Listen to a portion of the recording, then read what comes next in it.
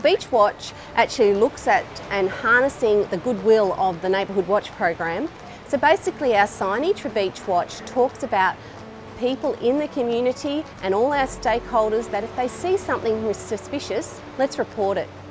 It's introducing new partners to the program, such as the lifesavers, business owners, cafe patrons and of course the local community and police to make sure that Beach Watch was a success. Because people feel safe when they see the Neighbourhood Watch logo, so building on something that's existing was the key. Neighbourhood Watch, you may or may not know, has been around for a long time, and like anything it can get a little bit tired, so it's nice to get a bit of freshness. And with Beach Watch, it's a new logo, it's a new area that we're branching into, so I'm particularly happy about that.